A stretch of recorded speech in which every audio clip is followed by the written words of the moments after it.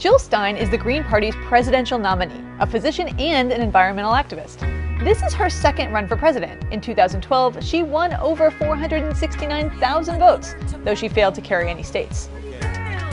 This year, she's campaigning on a platform that includes a shift to renewable energy, a public health insurance program, and creating a $15 an hour minimum wage. Stein was charged with 2 misdemeanors in September after spray painting construction equipment as part of a pipeline protest. She's polling in the low single digits nationally.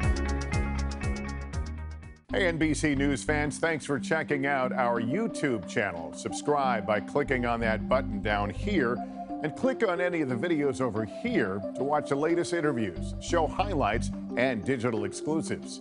Thanks for watching.